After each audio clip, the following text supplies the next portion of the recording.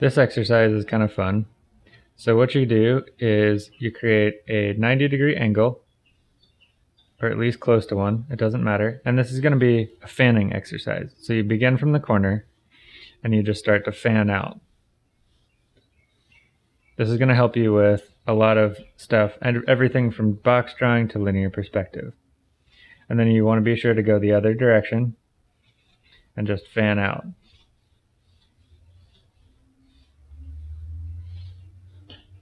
You can fill in between, whatever you need to do. You also want to be able to go at any angle that you need. So practice all 4 directions. Again, always just going from the center. And you try to keep the fans even as best you can. If you need to turn the paper, turn the paper. Now, one of the trickier fans, and you can do interesting things with that, I call it the progressive fan. So what you do is you start out with your 90-degree angle, and then you start narrow and you get larger as you come down. Narrow, narrow, larger, larger, larger, and so on. So you narrow it out. That wasn't a great one. Let me try again. Try this direction.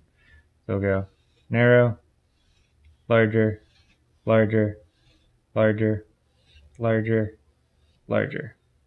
So you get kind of this feel that the fan is progressing as it comes down. This exercise is a dual fanning exercise. What you're going to do is create a long bar with 2 90-degree angles, and then you're going to fan all the way up relatively evenly, and then you're going to do that in both directions.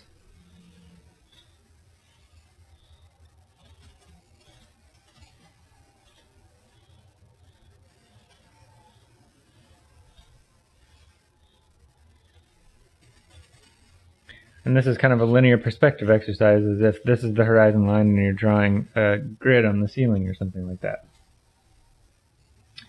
Another one that you can do, and this one's getting to be a little bit more hand-eye coordination oriented. Draw a line and you make a couple of tick marks. And what you're going to do is you're going to draw right triangles.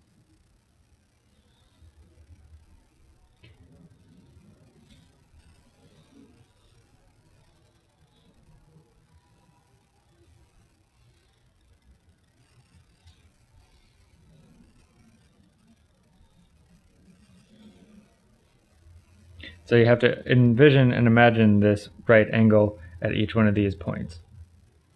Another fun one is a little variation on the dual fan. So what you do is you first do your 90-degree angle exercise, right? Make sure that's 90 degrees. And then you can do your dual fanning from there.